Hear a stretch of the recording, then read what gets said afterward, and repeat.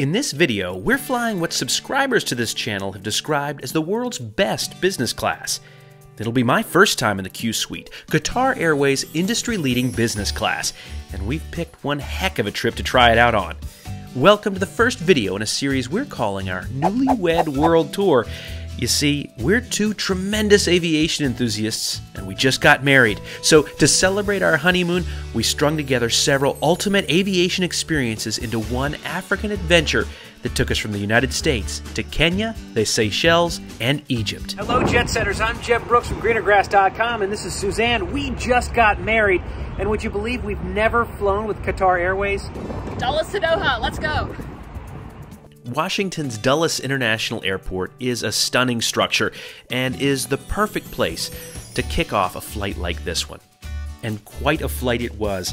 Our departure was 9 p.m. and we were due to arrive into Doha about 5 p.m. local time. We'd reach 41,000 feet, covering almost 7,000 miles over more than 12 hours. This, in my mind, puts it solidly in a category beyond long haul. This is a 12-hour, 35-minute flight or so, and I guess the question is, how long is an ultra-long flight? For me, it's about a 12-hour flight. I feel like that's the cutoff, but let me know in the comments, what's an ultra-long-haul flight for you? And being back here, preparing for such a long, epic flight was something I had longed for a long time. It felt so right.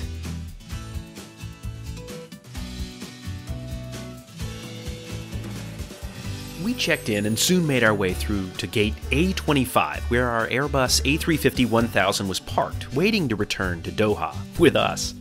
Business class passengers on board Qatar flights from Dulles are invited to visit the Turkish lounge, and we'll check it out in just a bit. But because we were extremely early, like 3 hours early, we opted to visit the British Airways lounge first, which we were able to enter because we had One World business class tickets. It was quite busy as the early Heathrow departure was nearing.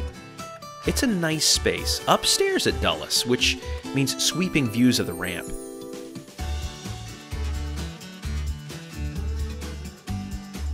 After a short stop in there, we then headed to our old favorite, the Turkish lounge, where we had a quick and light bite. You gotta save room for that dine-on-demand food.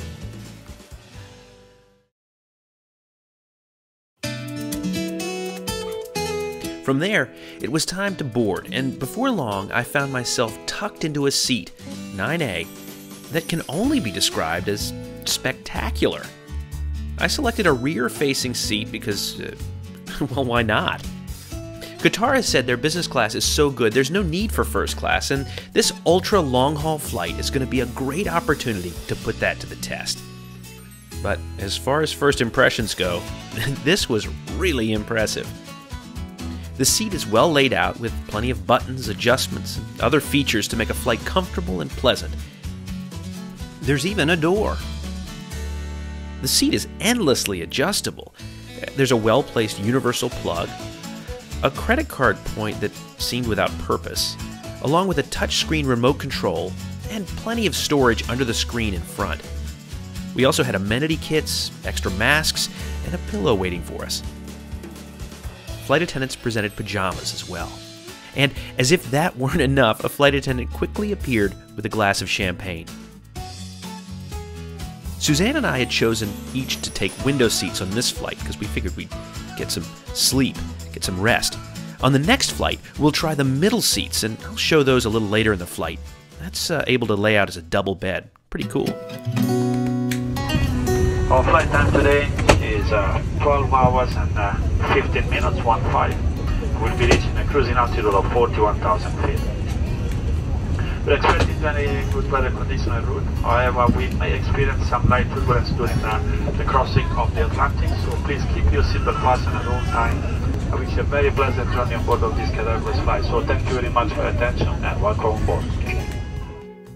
After a short taxi, we arrived at the runway and soon left the ground behind, right on time, about 9 p.m. Once we were in the air, I opened Oryx One, Qatar's in-flight entertainment.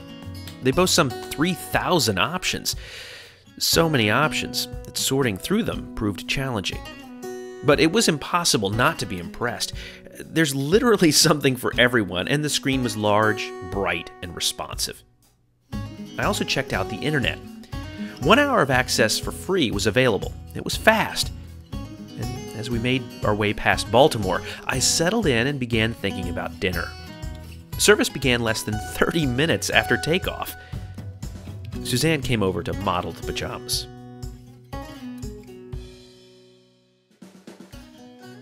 Feel free to pause the video here or head over to greenergrass.com/menus to spend more time with the options.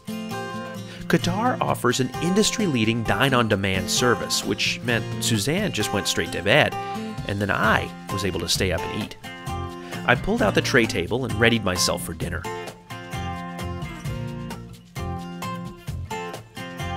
I had the soup, which was followed by the chicken kapsa. Both were rich in flavor. After dinner, I went straight to sleep and enjoyed a solid 8 hours of, frankly, the best sleep I've ever had on a plane. Now, whether this was because I was tired from our wedding weekend, the comfort of the A350's cabin, or the well-designed Qsuite, I can't really say. But regardless of the cause, as I woke up over Greece, I was grateful we had another 3 hours of flying to go. It's worth noting, on these longer flights, mattress pads are available and flight attendants will even set your bed up for you. I did not take advantage of that service, though. I stretched my legs with a walk through the A350-1000 cabin. This airplane has 281 economy seats arranged in a 3-3-3 configuration. They each have 31 to 32 inches of pitch and 16.9 to 17.4 inches of width. There are 46 closed suites in business class with 79-inch long beds and 21.5 inches of width arranged in a 1-2-1 configuration. The bedding was nice too.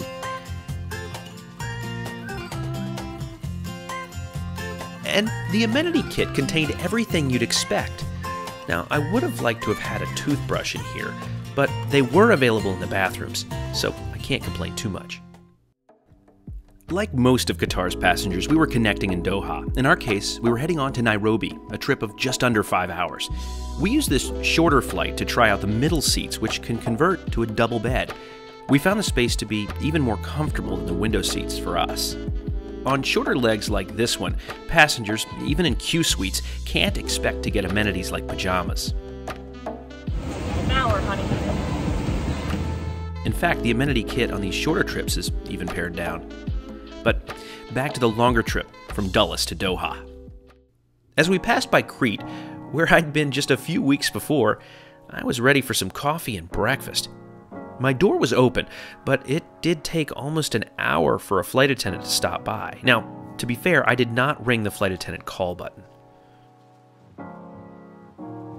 The time went quickly, though, as we passed over a part of the world I'd never seen before.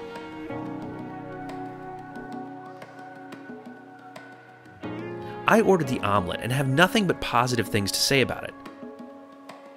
Breakfast is usually a toss-away meal for an airline, and that's because it's so tough to get it right on board. But Qatar nailed it. This was so good, I'd have it on the ground. Without a doubt, it's the best breakfast I've had on an airplane since flying with Hawaiian Airlines. We'll be starting our descent into Doha shortly. Thank you for choosing the Qatar Airways award-winning airline. And once again, thank you very much for your attention and have a nice afternoon. I think it makes sense to reflect on the flight. And as always, that means it's time for the Jeb score. In this unsystematic system, we'll rate 5 factors on a scale of 0 to 5 stars in order to completely subjectively compare this flight against other ones I've taken. We'll look at the lounge, the seat, the food, the in-flight entertainment, and the service. First, the lounge. Qatar does not have its own lounge at Dulles, and instead passengers are able to access the Turkish Airlines lounge. It's nice, although not nearly as nice as it once was.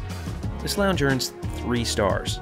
Now, you won't be surprised to learn the lounges in Doha are a whole lot better, and I'll share some scenes from there in a future video, so be sure not to miss the rest of this newlywed world tour. The seat is one of the places where Qatar really shines. They designed what I think could reasonably be called the best business class seat in the sky. Now, I'm ordinarily not a fan of doors on seats. I just don't think they're that necessary, but this one worked well. The layout of the seat is logical and accessible, and perhaps most importantly, the chair is really comfortable, both as a seat and as a bed. The middle seats were really comfortable for us as a couple on a daytime flight, and the windows offered nice privacy during the night. This seat is solidly 5 stars. The food was quite nice. There was plenty of it. Maybe that was the most distinctive thing. There was just always a lot of food. But being able to get it on our own schedule was really nice. It allowed Suzanne to go to bed when she wanted to, instead of having to flex to the airline schedule. Everything had great flavors. This was 5-star food. The in-flight entertainment was voluminous. The screen was nice, but it was not easy to find something a second time. If I stumbled across something I wanted to watch, I needed to pick it then because I wouldn't be able to find it a second time. Perhaps there's a search feature somewhere, but I couldn't find it, which led to endless scrolling. While I was impressed with the system, I also struggled with the interface a bit. I struggle with what to say, but I'm going with 4 stars here. There's no doubt you can find something to watch, but when you find it, you better commit to it, because you might not find it again. Finally, the service. I cannot imagine how hard it is to be a flight attendant on Qatar Airways. With nearly 50 business class passengers, each with their own dine-on-demand schedule, I mean, that puts a strain on any system. Sure, I had a delay to get my breakfast, but again, these are some of the hardest working cabin crew I've ever seen. And all of my interactions with them were positive, and they were eager to help. All in, this was a 5-star crew. So that leaves Qatar's Dulles to Doha service on the A350-1000 with 22 out of a possible 25 stars. Was this business class more like first class? Well, I don't quite think so. Yeah, there's dine on demand, and it's a great seat. But it's hard to ignore the fact that I was just one passenger out of 50 in the cabin. And I feel like first class is really about the exclusivity of a small cabin. But keep watching this channel, and specifically this Newlywed World Tour series, for even more first class content. But most importantly, what did you think? Be sure to leave your impressions in the comments below, and as always, Between now and the next time, see you in the sky.